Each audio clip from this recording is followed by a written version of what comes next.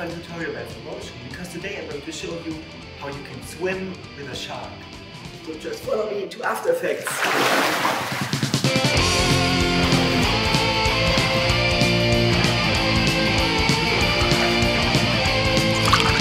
Hey, welcome to 2022. Before I even start telling you anything about today's tutorial, let me quickly say thank you for the support in my channel for the last 10 years. So still fun, still love it. Hey, and if you want to support me in my journey, feel free to subscribe, because subscribers are the currency of happiness in 2022. So what are we going to do today? Well, we swim with a shark. And those are the steps that we need to do for that. So we need to shoot some water footage, and after that we need to find some animal footage, and of course we need to animate it.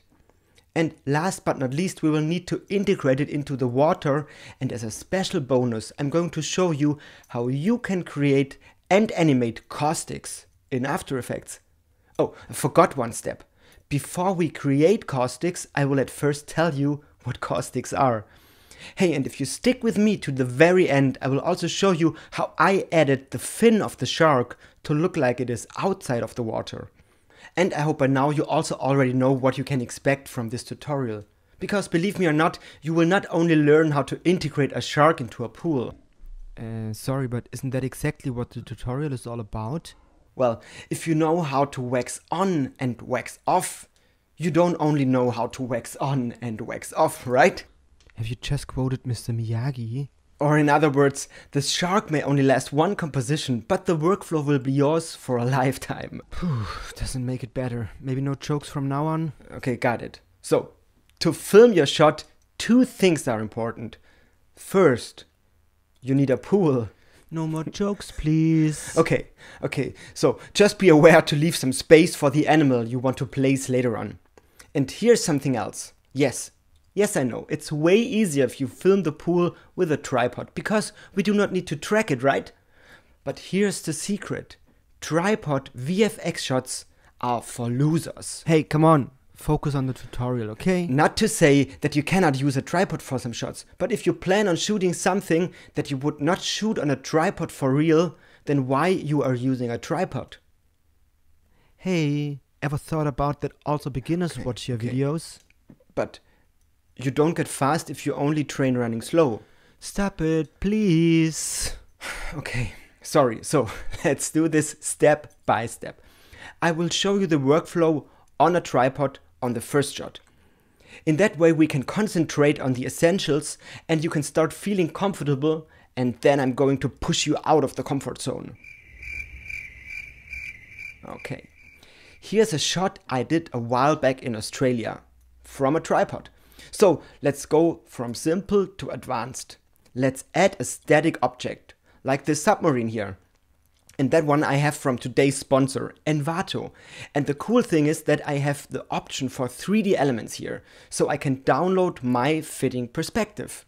But more to that later when we add the shark. So here's my Australia footage and the submarine. Let's match the black and white values of the submarine to, let's say, this dark spot that is also under the water surface. And as black and white are matching, let's also match the colors. The water is tinting everything with blue, and the tint effect is what we are going for here. For the bright colors, let's take the brightest blue, and for the black, the darkest blue. And with the amount to tint, we can now define how deep the submarine is beneath the water. Awesome! But we also see that we have now lost all the nice reflections from the water that would sit on the water surface. So to fix that, again, duplicate the footage. This time we call it reflections. And with an extract effect we can now get rid of all the dark parts, which leaves us with only the reflections. Hey, we are getting somewhere. So when I play this back and look at the reference, everything beneath the water gets distorted by the water and the waves. And we can mimic that by displacing the submarine with the water. And here is how.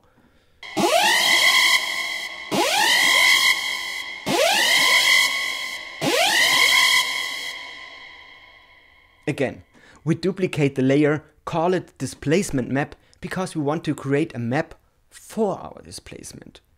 And as the water gets darker, it should displace more. And where it is neutral in color, so meaning crystal clear, you should see through it with no displacement. So to get this to work, we can again tint our displacement map and work on the brightness with a levels effect.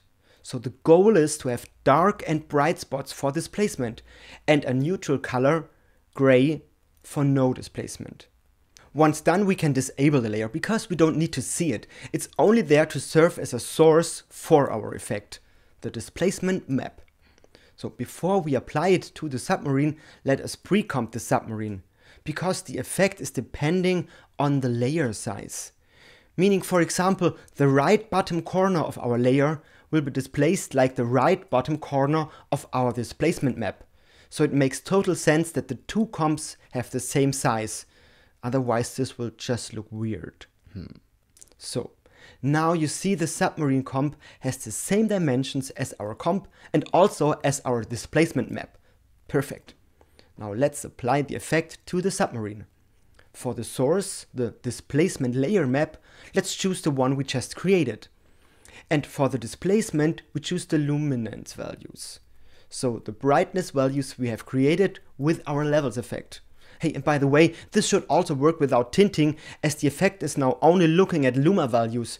But for me it always helps to tint it, because now I can judge the gray tones better when using the levels effect.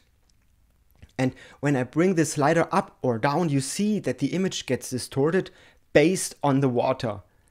Hey, and really quickly let's add a small Gaussian blur on top of the layer, because we get pretty hard edges now. And this is because the waves are sharp as they are on the surface of the water, but the submarine is of course under the water and therefore slightly blurred. Hey, and when I play the footage, this looks even more amazing, as the waves are going to displace everything in a supernatural flow. Hey, because those are real waves and therefore create a super realistic look. Meaning a realistic look. But we have one issue. When I move the submarine around, it no longer aligns with the displacement map. And now you see what I meant when I said this will look weird. The distortion only fits at the exact same spot. Hey, no worries. We can easily fix that by hitting that collapse transformation button. Hey, which will basically treat it as if we would apply the movement not on the composition, but within the composition, in the pre-comp. You see, once I click on it, the dimensions snap back to whatever is within the composition. That's a cool trick and helps in so many situations. Actually, do we have time for one of those tricks? Just 20 seconds? Sure, but only 20 seconds, okay? So let's say we have this huge high-res image and place it on this comp that is way smaller. Hey, and I pre-comp it so everything is organized. But now when I want to move the image, it gets cut off. But hey, we have all the missing information within the pre-comp. So when I click on this collapse transformation icon again, it once again digs into the comp and gives us the bonus info. Again, you can see it on the new dimensions. Do we have time for one more trick? Do it. Okay. Let's say we have a vector image, hey, or simply a mask. Again, I have it pre-comped and want to scale it now.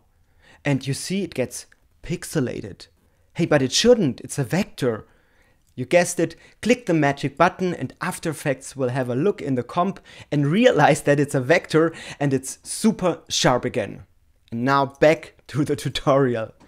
Now, as we know that trick, we can position, scale and rotate our submarine, and we are pretty close to a final result. So now it's time to talk about caustics. And in the beginning I promised that I would explain to you what caustics are. But to really understand that, let's not start with caustics, but with a GOBO. What's that, you may ask now? And how can I even explain one strange word with another strange word? So wait for it. It will make sense in a few seconds. A GOBO is an object placed inside or in front of a light source to control the shape of the emitted light and its shadows.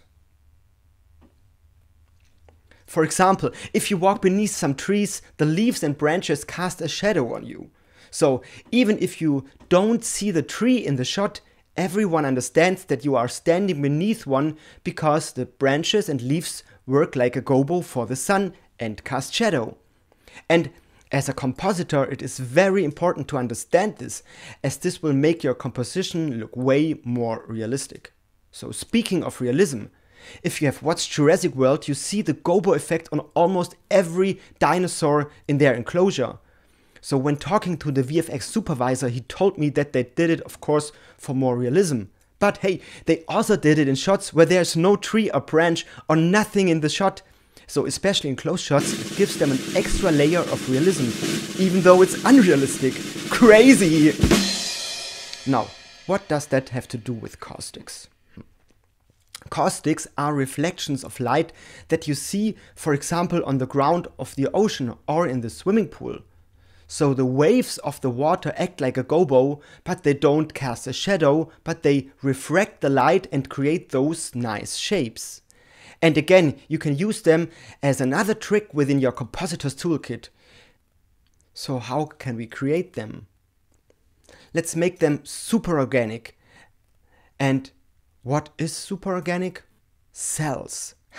So let's add a cell pattern effect to a new layer. And just leave it as it is on default. Now it really looks like cells. And when you animate the evolution, so set a keyframe at the beginning and bump it up at the end with another keyframe, you see that all your cells are moving. Now with the scaling, try to get them to match the scaling of your waves. In my case, I have to lower it a bit. And now comes the trick. Simply invert it. Oh, and you can also bring up the disperse to make it look even more random. Now we have our caustics layer ready to comp in. And you could also add a vector blur and play with the amount. And if it gets too sharp, simply blur it a little bit. Depending on your scene, you can play with different blending modes. In my case, add works pretty good. Now the caustics are all over the place. So let's simply duplicate the submarine layer, place it on top of the caustics and use them as an alpha matte. Now they only show up on the submarine. Hey, and we can also link the submarine matte to our original submarine. In that way, if we reposition or animate it, the matte will follow along. So that was the easy part. Let's directly jump into the pool and from there to Envato Elements, because they have over 55 million assets for us to work with, from footage to templates, music, sound effects, hey, even fonts and Photoshop actions. But what I will use now are the 3D assets. So this is super cool. I can choose the perspective and download that. And this is indeed huge. You don't have to search for fitting assets anymore because you have every asset in every possible perspective. Hey, and if you want to try it out for yourself, I have a link in the video description that gives you 70% off your first month. So it's only a few bucks and you can try it out and download as many assets as you want and have the license for them for a lifetime. Okay, and I think I'm going with this shark here. Okay, I place it in the pool, color correct and tint it, apply a displacement map as before, and on top I add the reflections with the extract effect, and as we just saw, the caustics make this look even more convincing. So now up to the final tasks, animating and tracking the shark into the shot. So for the animation, I will go with the puppet tool. This tool is super powerful. I can set pins on my layer and this will automatically set a keyframe for the pins.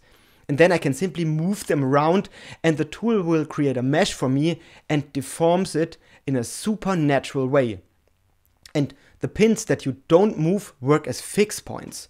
So really play with this because you will learn a lot from this and it is so much fun. Let's now also animate the position. It should start in the back and come to the front in this small curve. Attention! Next tip. Go to Layer, Transform, Auto Orient and Enable Orient Along Path. In this way the shark will also swim the curve. So up to the tracking. And this is super easy.